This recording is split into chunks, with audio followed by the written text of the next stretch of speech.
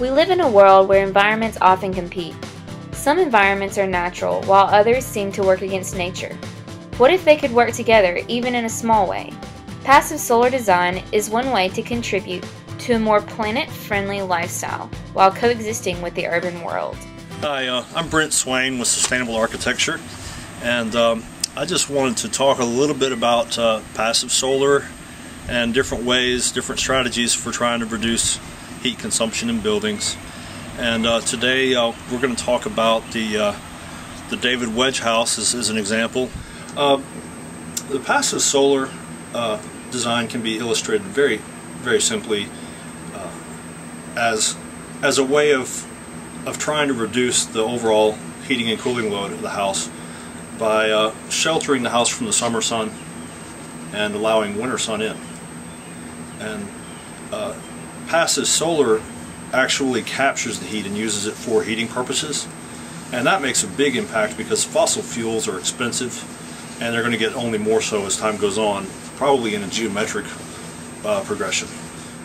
So what we're looking at is this is a wintertime image of a home that's designed for Clarksdale, Mississippi, and I've got some cutouts in the roof with trellis work that allow the sun to actually hit those windows during the wintertime. And the tile on the floor is going to capture that heat and heat that home. I also have some clear story windows up high that are going to allow that same sunlight to the rear of the floor plan, and it's going to heat those floors as well. So it's going to distribute light and heat evenly throughout the house. And as I said, that'll help you during the summertime too by reducing your peak load and moving it to the evening time when the sun is going down. So passive solar heating is something you can achieve easily. Now we're going to show you the summer solstice, and that's in June 21st, and you're going to see that there is no sun hitting the walls at all. As a matter of fact, you've actually got additional areas of the patio that are sheltered from the sun, so you can sit out there on your lawn chair in the shade. And it's the same house, it's just two different times of the year. That's passive solar. It's a sun space, which is designed specifically to try to save energy and to reduce your utilities. And it does it really well in this case because it is a west-facing sunroom, and previously, as from noon on during the summertime, it was baking the west wall of their house, creating a lot of heat during the summertime. And we're in Mississippi, so as you can imagine, that's an issue. Well, we created this buffer zone that does allow heat and light in, and it's naturally heated and cooled because the tile floor can absorb that heat and keep it from getting airborne. So it's 1,000 square feet of tile on concrete, and that really does a lot to absorb any sunlight during the winter.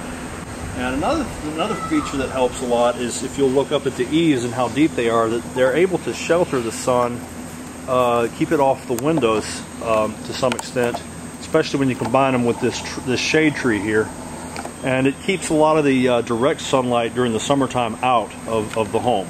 You can see the shadow line on the ground right now. This is a shadow line at 11 o'clock during April. So what's going to happen is that sunlight's going to creep up that wall as the day goes on.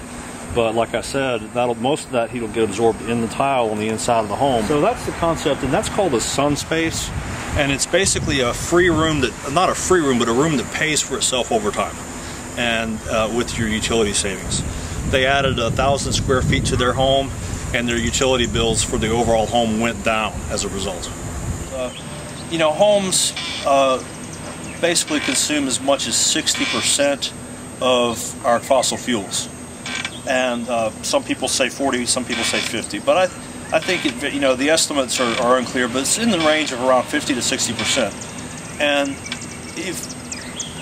And the other thing that's interesting about it is that it's primarily consumption of fossil fuels through large grid access like electric generation, so that small changes we make on a large scale, like if everyone designed their home a certain way, those are small changes everyone makes, but they would have a very large reaching impact on society and allow people to put our money into, so the same things that are true individually for our home, the little sacrifices we make on our own home, the same thing is true for society, where a couple of small sacrifices individually we make can benefit society as a whole on a grand scale.